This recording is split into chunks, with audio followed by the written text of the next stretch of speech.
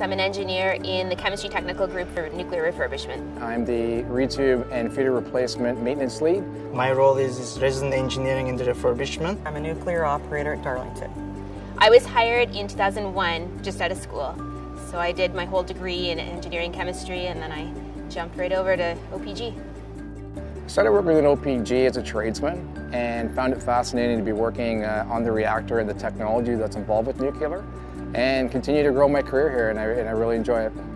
I always want to work in a bigger industry, and my field was artificial intelligence, robotics, having fun. And I had an opportunity from OPG to get interviewed, and I was like, nuclear industry never had experience, but OPG had these great training facilities that they teach you what to do and how to do.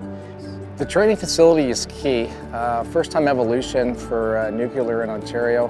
The workers can practice what they're going to do when they get into the actual reactor. So there aren't going to be the delays, there aren't going to be snafus that they run into. They'll just be able to go out, do their work, and do it well.